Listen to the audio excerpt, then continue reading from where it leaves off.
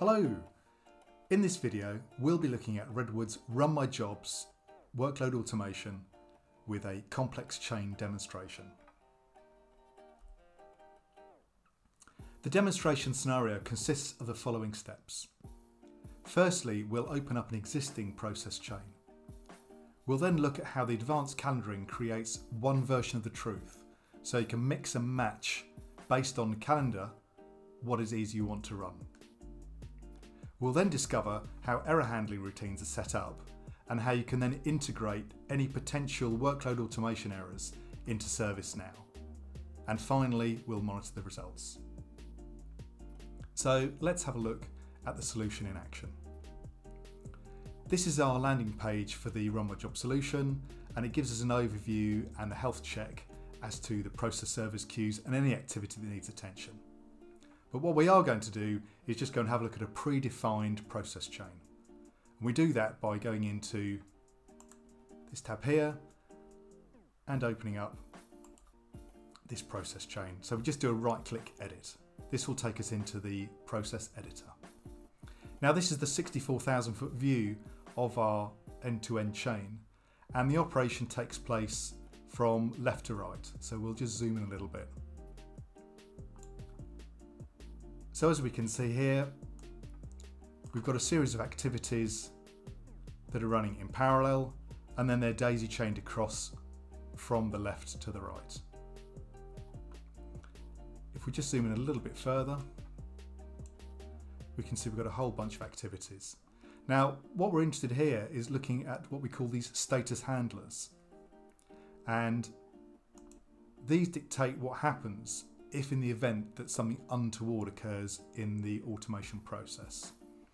And what we can see looking at the right hand side in the properties panel is it's saying if any one of these processes errors, then what I want to do is then follow the path of the red line. So in this case, if it errors, it's going to go to step 9, and we'll have a look at step 9 in a few minutes. If none of these error, then it will then flow through into step 2 and step 3, etc. If we now move across to this part of the screen, we'll see we've got some advanced calendaring options. Now, in the first option we have here, this is saying that whenever all these jobs get submitted, I want you to bring in the appropriate reports on a daily basis. And now what we're looking at is if we just expand this one here, we can say what I want to do is actually run this only based upon a certain precondition.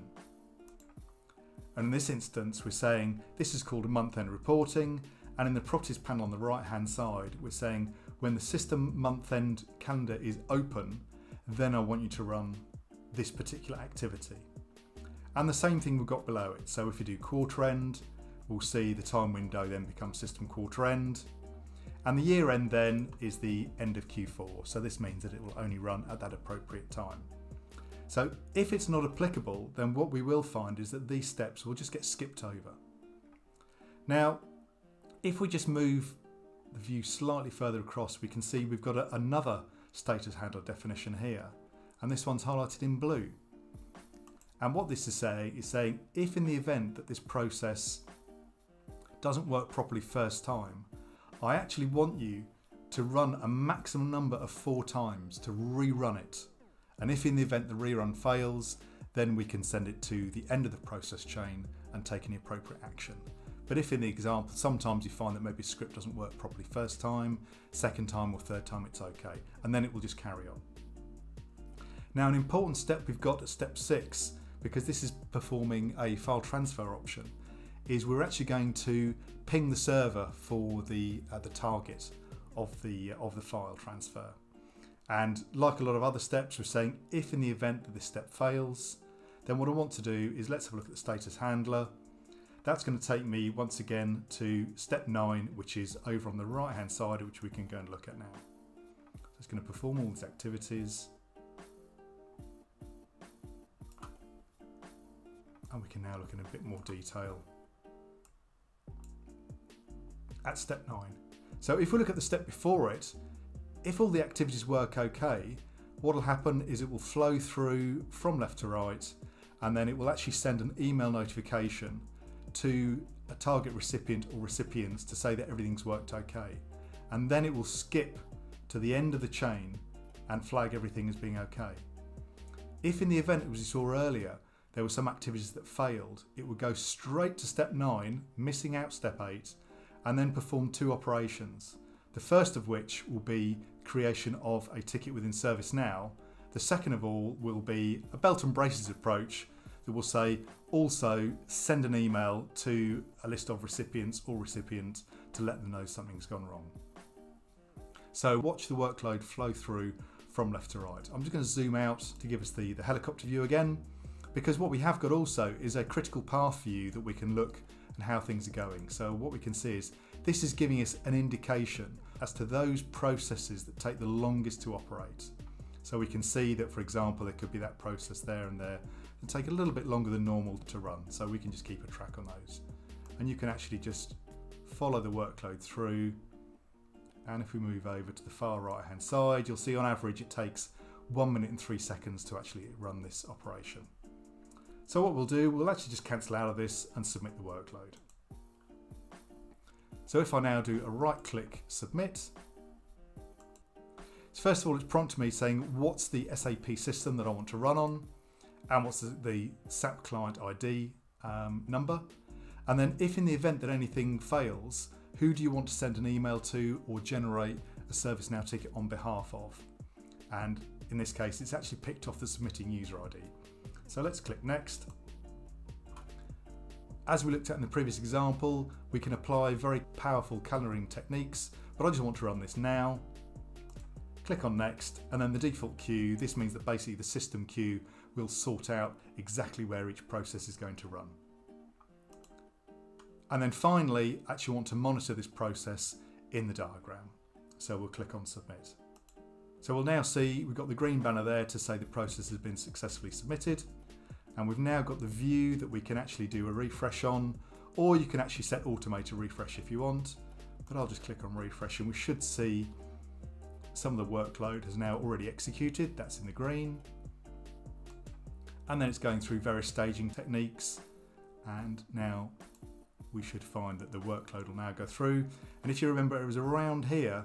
This is where we had our daily, monthly, quarterly and year-end calendars applied. So we'll click refresh and we can see that those processes have actually been skipped because it's not that time in our calendar period. So it's executing now those other processes. Once they're done, it will then carry on and perform the workload. And we'll now see that that process we had that was actually the ping operation of the target server has failed. So it's actually skipped all the processes of the file transfer operation that it was going to perform because there's no point. And it's gone straight to the end. So we can now zoom in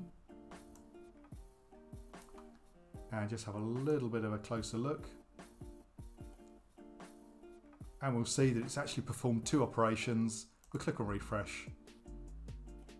And we should see that first of all, it's generated a ServiceNow ticket. And secondly, it sent an email as well. And finally, we've ended up in a frowny face to let us know that the workload hasn't completed successfully. So to verify that's the case, we can now go to our ServiceNow instance. We can click on refresh and we'll see we actually have got an incident that's raised that's saying source server's down. So it's actually passed the information as part of the trouble ticket generation. And of course, it's also sent the email to the recipient specified. Thanks for watching. For more information on RunMyJobs, visit redwood.com.